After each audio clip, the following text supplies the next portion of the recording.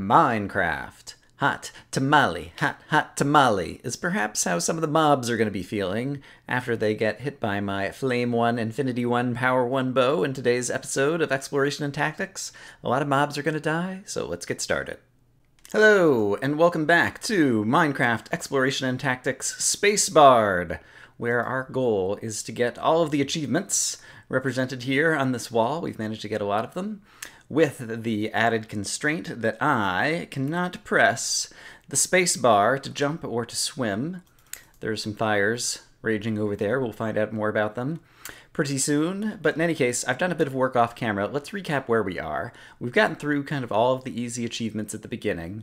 We've got a couple more that are pretty close to being accessible. We've got Overpowered for creating an enchanted golden apple, as well as Sniper Duel, which we might try to get in this episode. But then we'll have things related mostly to the Ender Dragon and the Wither that are going to be difficult. So we're going to try to make some progress towards some of those today. But first off, let me talk about what I've been up to off camera since the end of the previous episode. We managed to find the stronghold in the previous episode, but I'd also been just doing some exploring around on my various horses using maps. And so since the last time, I think 3 of these maps were either non-existent or only partially filled out the last time we saw this. And so I've done a bit more exploring on horseback in order to fill out a few more of these maps. And so learned a bit of the way of the lay of the land around here. I've also done some traveling farther afield. I've been using lots of flints and steels in order to burn down forests to make them easier to travel by horseback. Because, of course, when I'm just going around on my own, it's very hard to get up and down anywhere other than using slabs and stairs and ladders and different things. But when I'm on a horse, and I've got actually a new horse that I will talk about here in just a moment. When I'm on a horse, then I can travel very fast, very freely, and so it's been totally awesome. And so basically what I've done, this is now kind of like facing in the right direction, so the top of this map is actually this way, which is north. And so I'm just going to show you a little bit of it right over here. I traveled all the way to the world border out to the west, and just to make things easier to travel by horseback, I burned down all the forests that I was going through along the way, and so you can kind of like see the remnants, the aftermath of that. I traveled all the way to the west, hoping to find some new exciting biomes. Didn't really find a whole lot. I did find an area with donkeys way out there, but I didn't try to tame any donkeys. And got all the way to the world border.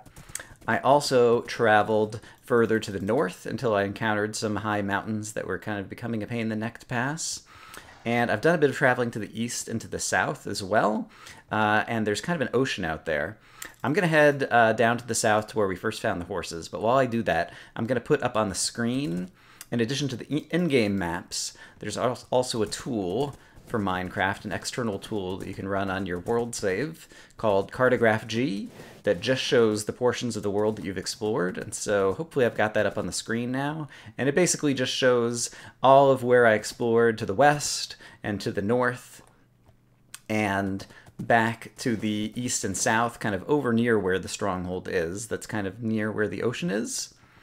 And so that just gives you a sense of the exploration that I've done off camera, but still haven't found jungles or ice spikes or mesas or a number of the exciting biomes that we need to find. And so we're probably going to have to get more achievements to expand the world border because, as you guys probably know if you've been watching the series before, each time we get 3 achievements, we double the size of the world border. Currently, it's about 5,000 blocks from end to end. And we have enough achievements that we'll be able to expand that, double that world border size a couple of times, hopefully in the not too distant future. In any case, so I am out here on this plains where we originally found horses. The horse that I'm riding now is a 12-heart horse. Previously I had an 11-heart horse and a 13-heart horse and a 9-heart horse over at my place. While I was exploring somewhere that way, somewhere to the northeast, I found another pack of horses, and I tamed one of them, and it's this guy. He's got 12 hearts, and he's faster than any of the other horses that I've ridden. And so I went ahead and swapped him out. I left my other tamed horse just out in that field, and started riding this guy, and he's my new favorite horse. We might actually put a name tag on him at some point. In any case, it's still kind of the middle of the day. My plan is we need to get ender pearls, and so I'm going to fight endermen out on the plains here and possibly the desert over there at night. We will also try to see if we can find any skeletons, to shoot with our bow from a distance of 50 meters to possibly get the sniper duel achievement. But basically, in order to make progress towards the Ender Dragon, I think I've got like, I don't know, 3 Ender Pearls to my name right now, and we need, I think, at least 8 to unlock the end portal. There were 4 kind of the Ender Eyes already in there. So we're going to need to get more Ender Pearls. And so my plan is tonight, I will fight around at night, either on horseback or I'll get off the horse if necessary. Try to fight some Endermen to get some more Ender Pearls. And then when daytime comes, I'm going to go back down here. You'll recall there's some caves. We've already lit a fair number of them up and explored. But I am going to go down into those caves, do some more caving during the daytime, and try to get some more gold so that we can get our way to the Notch Apple achievement. And also, the process of lighting up those caves means then when I do come up here the next night, there'll be even more monsters spawning on the surface, more chances to get Endermen. It's all kind of a virtuous cycle. So that's my plan. I will see you guys once it reaches the first night, and we'll try to find some Endermen out here. Okay, I think I see a skeleton right here. If I hit him once with this bow to set him on fire, it might make it easier to see him from farther away. And then I wonder if I can hit him again. And I have no idea if this is 50 meters or whatever is the distance you need for sniper duel. Okay, apparently that was not far enough, because we did kill the skeleton from quite a distance, but it wasn't long enough. I don't see any Endermen over here, so I'm going to head back over to the plains. But yeah, I expect we'll do a little bit of back and forth, just trying to find the correct mobs to spawn. And I guess I could even like measure out the distance of how far away 50 meters is to get a sense of how far away I'd have to shoot these skeletons. So maybe I'll consider doing that as well. So for example, this guy. Hey, get off my horse. What are you doing? Oh, crap. Oh my goodness. Why is my horse on fire? I don't like this. Did I set my own horse on fire? I was trying to hit the... That's what must have happened. Yeah, he took a bunch of damage. I think when I was trying to shoot the spider who was right in front of me, I think I accidentally hit my horse with my fire bow here, and so that's no good. I was not aware that you could shoot your own horse while on horseback, but apparently that's the case. I'm not going to test it again. There is a skeleton way off in the distance over there. I have no idea if I'm going to be able to hit him, because I'm not that good of... Oh yes! Sniper duel! We did it! I was just about to say, because I'm not that good of a marksman. What I meant to say is, I'm amazing at this game, and with only my second arrow, I'll be able to hit a skeleton from more than 50 meters away. So we've already accomplished one of our goals for the day. We got the sniper duel achievement. Our friendly horse should kind of heal himself up over time. And so slowly he'll regenerate health, and so he should be okay as long as I don't get him into too much trouble. There's an Enderman. Great. Let's see. I think he's going to walk into the water, and then I'm not sure if he'll still be angry at me or what will happen. There he goes. He's having a bad day. He looks like he's trying to find me, maybe. Hey, buddy, where'd you go? There you are. Man, they move so fast. And, alright, he's managing to hit me. I'm not so much managing to hit him. Zombie, you're getting in the way. I really need to get a looting sword. In fact, that's another one of my goals, is actually I should try to kill some more mobs just to gain some experience so that we can try to do a few more level 30 enchants. Because I would really like to get a looting sword, not only for getting ender pearls, but even more importantly, when it comes time... Hello, witch. You're going to be a pain in the neck, so we're going to get rid of you like that. Hey, we got some more glowstone. Amazing. Not only for getting the ender pearls, but for getting the wither skeleton skulls. Because eventually we're going to need to fight the wither, and that is a real pain in the neck to get all of those skulls. Spider jockey! And a baby zombie. Alright, very nice. Hey, Enderman, come look at me. Or I'm looking at you, or whatever I'm trying to say. Come to me. Come get angry. Nice. I still find that it's easiest to look at their feet. Someone recently advised me to try looking at the Endermen in the head when fighting. Maybe that was when on horseback, to try to get them to teleport away less frequently. Not sure if that really works or not. I might try it just when standing around as well, if we can find some more Endermen to fight. Ooh, here's an invisible spider. Do you see this? Can you just see his red eyes glowing over there? He's invisible. I can set him on fire, and that makes him a whole lot more visible. Wow, I've only encountered a invisible spider out in the wild like one other time, I think. Man, that would have been fun to like have a name tag and name him and try to trap him somewhere and have like an invisible spider forever. I think, did I see Dedanderzel do that in the Minecraft server? I don't know, that would have been a fun thing to do, but that's only the second time I think I've ever seen an invisible spider out in the wild.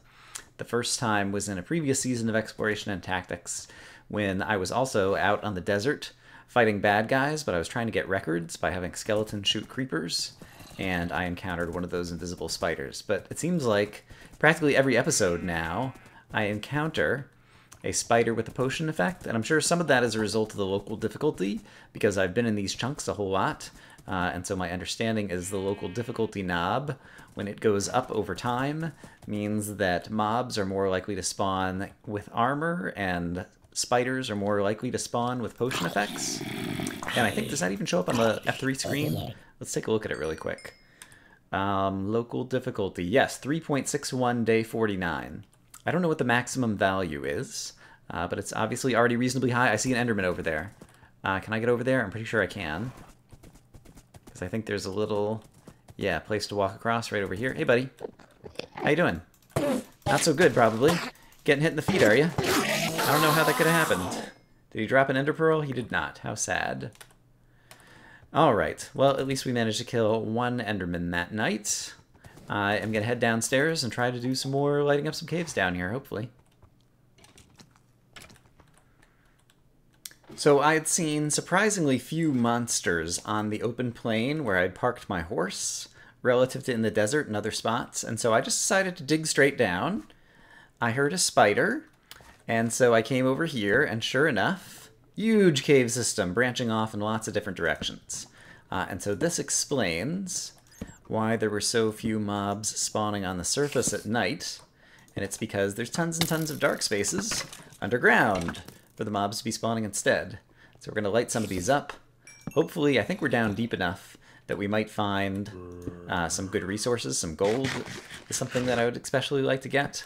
But at this point, the combination of me having better armor and weaponry, as well as just all of the practice that I have here in the SPACEBARR'D series of doing caving underground without being able to jump, I feel a whole lot more, I don't know, comfortable. Just kind of running around inside caves and being able to have success lighting things up and being able to navigate despite not being able to jump. I'm not going to bother getting all the ores right now. For the most part, I just want to get things lit up. We've only got about 5 minutes before it turns dark on the surface again. I want to get back upstairs. Oops, hello. But, oh, is there a ravine over here too? Holy cow. Hold on, let's take a look at this together. I'm just going to leave you guys off. Oh, it's not a, is it a ravine? Or is it just a big cave system with water coming in from very high up? I wonder if I can see that from another angle. Water is one of the few things that I'm still extremely scared of because it's very hard for a non-jumping, non-swimming character to move through the water. Maybe I can get around here and see where this is coming from as well. Alright, let's take some risks. We've got good armor. Let's take advantage of it. Let's walk over here. I hear a zombie. There he is. Oops, crap. Multiple zombies. I still have not found a single dungeon in this series, and part of that is undoubtedly attributable to the fact that I was so tentative in my original caving in the series. I'm over that now, obviously, and so hopefully that means we'll be able to cave a whole lot faster, which means cover a whole lot more ground caving, and as a result, if there are any dungeons in any of these areas, I'll be able to locate them. In previous series, I've had lots of luck with dungeons, and so I'm hoping that that will come back. But in any case, I'm going to continue lighting some things up, and this should be really good for the next night when we're trying to fight Endermen back on the surface. I've come back upstairs just as it's about to turn nighttime, and it's raining, and so that's a big problem. That means no Endermen tonight. And so I think to get rid of the rain, I'm going to go back home and sleep in a bed, Unfortunately, that's also going to get rid of the nighttime, but that means I can do some more caving downstairs. And so I'll see you guys in a bit. It might simply be a lot of zombies, but there's at least the possibility of a spawner somewhere over here. So let's be careful. Especially with the baby zombies that I hear. If you throw them into the mix, that always makes things that much more dangerous. Hello. Found you. Oh, and a baby zombie and a chicken. And now the chicken's probably going to get in the way. Oh my goodness. Okay, let's not hit him with my bow. A lot of baby zombies. Wow. I guess maybe they're just the fastest ones to get here. I need to be worried about my back, because it might be the case that guys can still sneak up from behind me over here, because I've lit up a bunch of this, but I'm not sure it's entirely well lit. And so let's be careful about that. I don't think it's a spawner anymore. I think it was just there happened to be a few baby zombies around. And since they're so fast, and since zombies are so telepathically adept, I don't know. Since one zombie finds you and they all find you, they all just came my way in this whole cave system from wherever they spawned. Yeah, because I don't see any signs of the spawner. It's the usual kind of thing. I've been playing so much bingo that every time I hear a bunch of mobs, I'm like, ooh, maybe it's a spawner. And you know what? In real Minecraft, spawners are not all that common. And so it's probably not. But with time, we'll figure things out. Okay, looks like there's some more darkness up here. I'm going to continue to explore. I'll see you when I see you. Nighttime is falling, and I felt like I lit up a fair amount down there. And so hopefully we'll see a whole lot more mobs spawning on this particular plane at night. I'm currently using, I've got an unbreaking 1 iron sword, but it's close to breaking. I'm going to switch to a sharpness sword for tonight, both because it's fresh and because that'll mean fewer hits to kill the Enderman. Yes, definitely getting more mobs spawning here. Those skeletons spawned almost right in front of me, and furthermore, here's an Enderman. I'm going to go ahead and take care of the skeleton first, so I don't have to worry about him, and then hopefully we'll have better luck with the Enderman. Hey, buddy, look at me. Or don't look at me. Yeah, just stand there and take it. That's always a good thing. Where'd he go? There he is. Is this the same guy? If he dies in one hit, then it's the same guy. Where'd he go? There he is. Hey, quit stealing my blocks.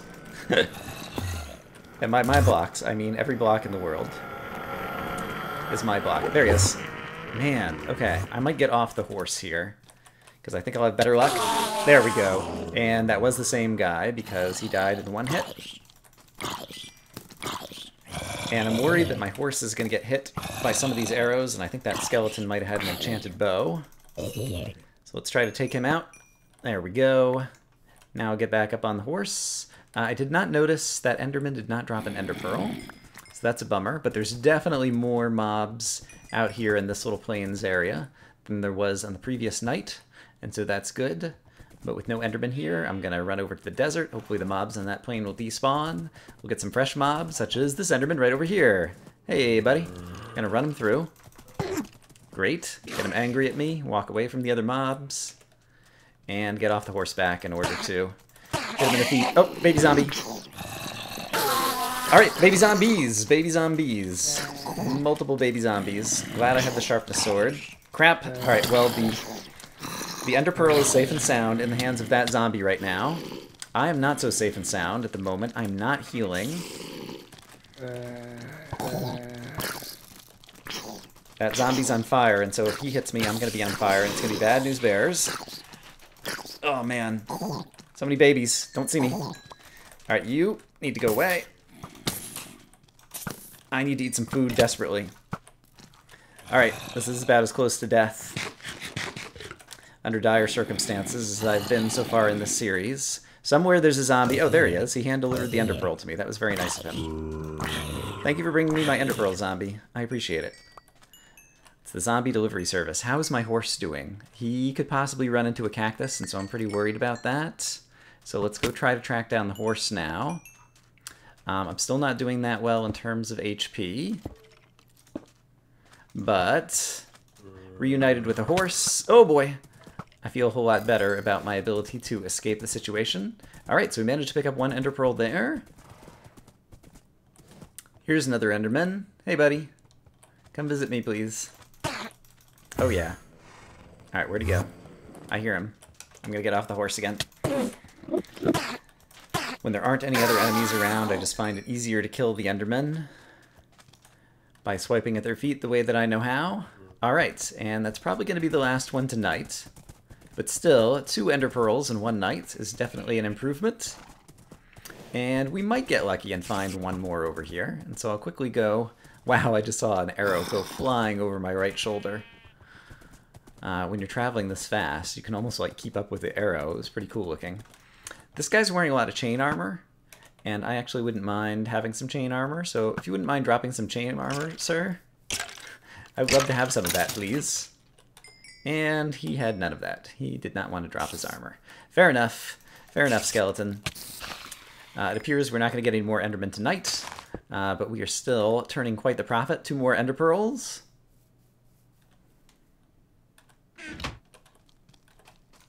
Whoa, this baby zombie snuck up on me in the daytime. I guess he must have been swimming in the water, and I guess they're still immune to sunlight.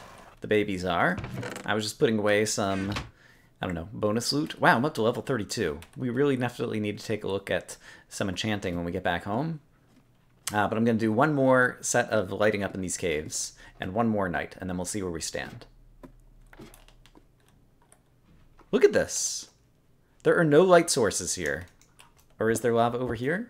I mean, I hear that there's lava nearby. But let me even go ahead and take out... This is a weird lighting glitch. If I take out this torch... Okay, I've removed some of the torches because this is persistent. I think it's a lighting glitch. Because you come down here, and all of a sudden it gets very bright. Especially right over here by this diorite. But there's no exposed lava or anything that would be giving off light down here. This area should be dark. I wonder if I exit the world and reload, if anything will change. Let's actually try that. Alright, I've reloaded the world, and it's still the same. Dark, dark, dark, and then all of a sudden it gets light right around here. I need to mine some of this gold anyway, but I'm really curious to see if we uncover some lava, if that will explain the lighting. Like, it seems like it's even getting brighter over here. Doesn't it? It seems like super bright right here. That is so crazy.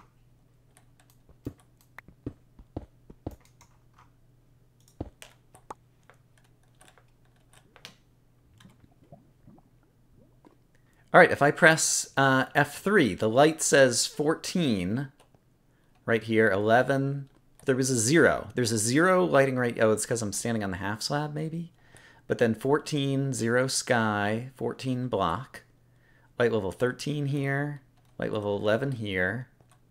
It says 0 each time I'm standing on the slabs. There's definitely some kind of weird lighting glitch going on here. And if I go up here...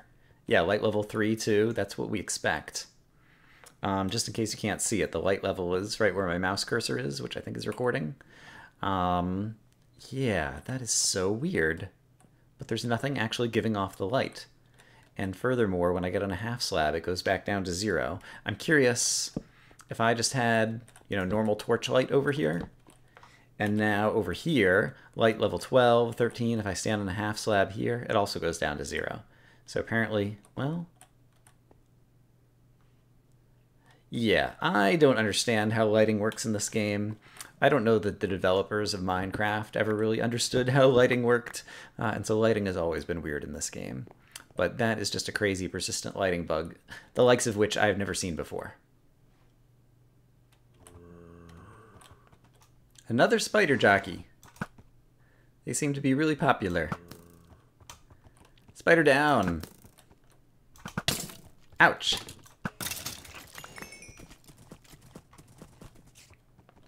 Here's an Enderman in a gettable spot. Let's go ahead and take care of the skelly first. There we go.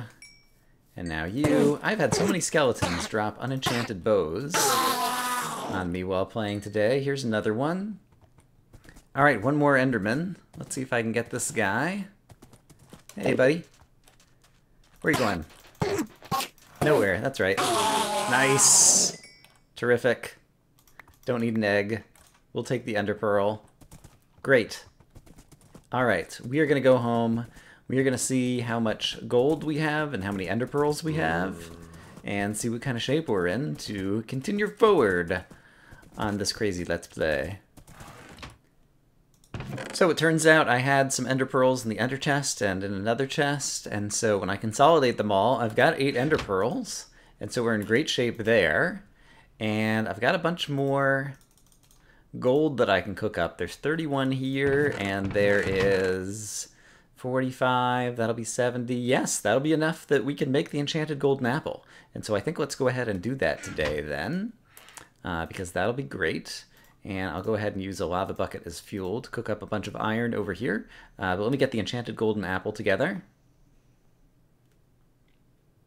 And so I believe I've done the math right, that 9 times 8 is 72, which means that I should be able to go like this, and make 8 gold blocks, and then with an apple that I just grabbed out of my food chest, we can go and make da-da-da-da-da-da-da-da, golden apple, enchanted. Achievement get, overpowered. Awesome. Great. And so now would be a good time for us to go visit the monument with the 2 achievements that we managed to get in today's episode. We got Sniper Duel from killing that skeleton from 50 meters away, and we got Overpowered by creating the enchanted golden apple. Pretty awesome, and that means we're going to be able to expand the world border once again. I always like to check it out on the achievement screen. So let's see, where are these crazy things? Sniper Duel, kill a skeleton with an arrow from more than 50 meters. Taken. Awesome. And Overpowered, build a notch apple. Taken. And so we will cross those guys off of the list. Is this bow rotated somehow? Maybe that's the correct location. Is that how a bow looks? Yeah, I guess that's what a bow looks like. I don't know what I'm thinking here. All right, so we've got 2 more achievements. As a result, we've got this entire column of 3, which means, once again, we will expand the world border. And just like that, it is expanded from 5120 to 10240. 512 to 1024 times 10. And so now I have a whole lot more than I can explore and perhaps be able to find some new biomes. And if we go back to the Nether and get some blaze rods, next time we could potentially open a portal into the end. Not quite sure that I'm ready for the dragon just yet, but we're definitely getting closer. And so we've got a whole lot to look forward to, and one other thing to look forward to. I had a book out because I was looking at enchantments since I'm at level 33, and an iron sword, I could get looting 3. I don't have enough diamonds to make a diamond sword, and so I think if I had a diamond sword, I would get the same enchantment, looting 3, and so I'm tempted to see if I can go find 1 more diamond so that we could get a diamond sword with looting 3. But in any case, that would be super valuable for the long term for getting wither skulls. So hopefully maybe I'll be able to do that. In any case, this is where I'm going to go ahead and call things for today. I hope, as always, that you guys are having a great day, and I will see you again in the next one for more Minecraft Exploration and Tactics SPACEBARR'D. We are just rocking it, plowing through these achievements, but these last 6, or I guess the last 7, are going to be the difficult ones. So look forward to that. Hope you guys are having a great day. Bye-bye.